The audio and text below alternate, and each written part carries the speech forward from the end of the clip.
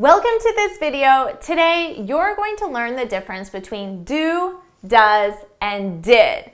This is a question that a student asked, and it's a great question because I'm going to make this nice and easy for you. Of course, I'm Jennifer from JForrestEnglish.com, and this channel is dedicated to helping you sound like a fluent, confident, natural English speaker. Now, before you go any further, make sure you subscribe and hit that bell icon so you're notified every time I post a new lesson. Now, let's dive in with this video.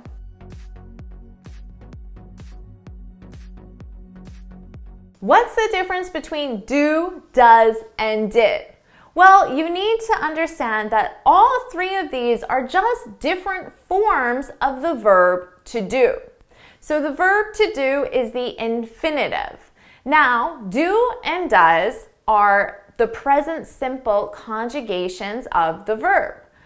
And you simply choose one or the other based on the subject that you have.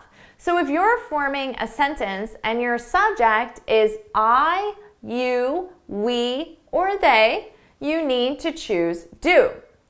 If your subject is he, she, or it, so third person singular, you need to choose does. And that's it. That's the only difference between do or does in affirmative sentences in the present simple. But keep in mind that do as a verb is used in very specific sentences in the present simple. So for example, you do chores. You do chores. The verb do is what we need to complete the sentence. So I could say, I do chores every Sunday.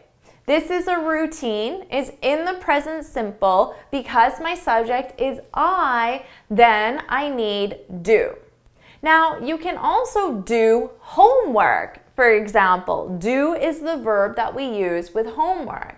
Now, I could say my sister, which of course is she as a subject, my sister does homework every night. Again, this is a routine, so I need the present simple. My subject is my sister, she, so I need does. Now let's talk about did. Did is the past simple form of the verb to do.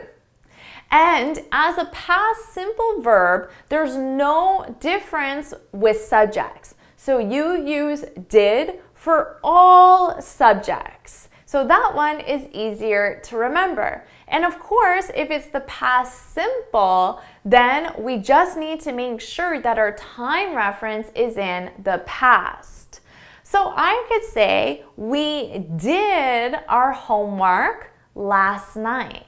She did her homework this morning, assuming this morning is already in the past because right now it's this afternoon or this evening. So this morning is in the past. She did her homework this morning. So notice, it doesn't matter if I use we or she. The subject doesn't matter because did is used for all subjects. You just need to make sure that your time reference is a past time reference, where do and does, your time reference is going to be a routine action. So you're going to hear time references like always, usually, every. Then you know it's a present simple.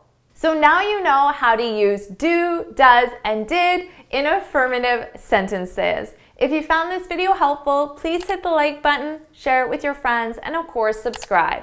Now, before you go, make sure you head on over to my website, JForrestEnglish.com, and download your free speaking guide. In this guide, I share 6 tips on how to speak English fluently and confidently. And until next time, happy studying! Awesome job with this video. You're really improving your grammar and your sentence structure right now. Take the time to practice it, and I'll see you in my next video. Bye!